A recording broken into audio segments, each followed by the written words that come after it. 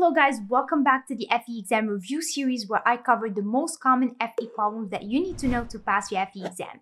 In today's video, I will be covering engineering economics problem. Now, if we take a look at the specifications, there is really no section for depreciation. So this could either go under part A, which is time value of money, or maybe part C, analysis. Let me know your thoughts on this in the comment section below. Now, depreciation equations are on the reference handbook and we must know it for the FE exam, so let's dive in. Oh yeah, everybody now. A vehicle costs $85,000 and it has a salvage value of $27,000 after 8 years. The interest rate is 11%. Now, using MACRS and a 3-year recovery period, we want to determine the book value of the vehicle after the first 2 years. So, the first thing we gotta do is go to the reference handbook and take a look at the equations. Now, under engineer economics, you guys will see here that we have the equation for the book value, which equals to the initial cost minus D. Now, D is the depreciation, and we can solve it either using the straight line method or MACRS, okay? Now, in the problem that was given to us, we want to find the book value using MACRS. So we're going to use this equation here. And if you guys want to see the same problem, but instead of using MACRS, we use the straight line method, go ahead and comment below straight line method. Okay, so let's go over this equation here. So to find D is going to be equal to the factor times C. C is the initial cost, and then the factor, we're going to actually use the table here. Now, when we're using this table, this is where you got to be careful. And this is where we're going to go to the cheat sheet that we created. And then here, I actually cover the steps on how to find the factor, okay? So if you haven't downloaded this cheat sheet yet, make sure that you guys do. It covers a lot of important concepts that are not provided to you on the reference handbook, and you must know it for your FE exam. So here, we're gonna take a look at just MACRS, and then there's actually steps on how to determine the factor. So you have to look at the year book value and then the recovery period, and then from there, you can determine the factor, okay? So with that information, why don't you guys go ahead and pause the video, give this problem a try, and then you can come back and check your solution. Did you solve it? Let me know what you got in the comment section. Okay, so the first thing we gotta do, guys, is just write the equation down, okay? So that way we know exactly what we need to solve for. So we have the book value is gonna be equal to the initial cost, right?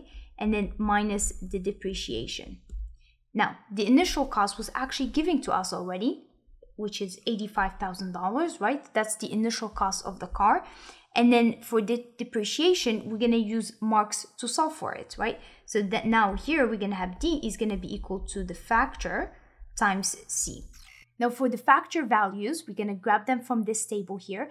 And also, if you guys remember earlier, we said the factor value depends on the recovery period and then also on the year of the book value, right? So in the problem, we were giving a 3-year recovery period. So we're going to take a look at this column here. And then also we're trying to find the book value at year 2, right? Now, when you are using this table, there are two things that you guys need to keep in mind. One is that all these numbers here are actually in percentage, right? So when you plug them in the equation, you got to make sure that you divide by 100 so that you can get rid of the percentage. So that's the first thing. The second thing is you got to make sure that you add the factor values, right? So what I mean by that is here, we want to find the book value at year 2, but for depreciation, we actually have to add the depreciation at year 1 plus depreciation at year 2, right? Because every year we have depreciation. And so if we're trying to find depreciation at year 2, we have to add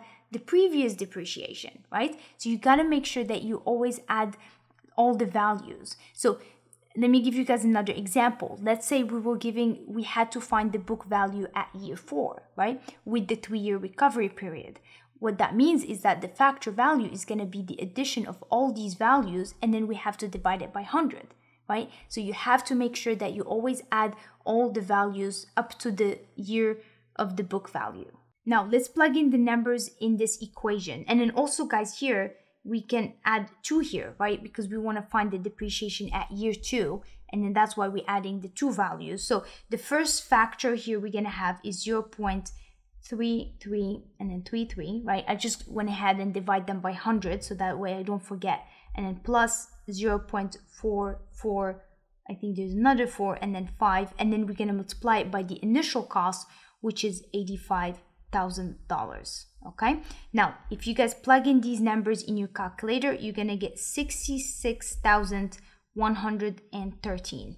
Now the book value is just going to be the initial cost, which is $85,000, and then we're going to do minus depreciation, which is 66,113. Okay, now if you guys plug in these numbers in your calculator, you're going to get about $19,000. Okay, and if we take a look at the multiple choice, the answer is going to be A. When you guys are doing FE problems, make sure that you guys really focus on understanding the concepts, because on the FE exam, you never know what you're gonna get. And so if they take the problem and they change it or tweak it a little bit, you will still be able to solve it because you have that deep understanding of the concepts.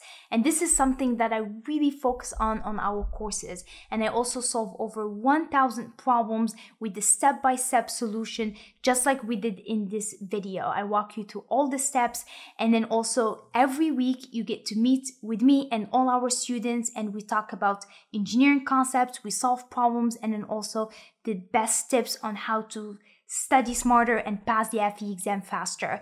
Now, if you are trying to pass your FE exam in the next 3 or 4 months, make sure to check out our courses. All our courses are on sale right now, and they are going to help you pass your FE exam. They have helped hundreds of our students pass their FE. And you can also check out our reviews just to see if this course will be a right fit for you. And if you have any questions, please let us know in the comment section. And I hope you guys enjoyed this video, and thank you for watching. I hope you have a great productive week, and I will see you on the next video. À la prochaine. Oh yeah, everybody now.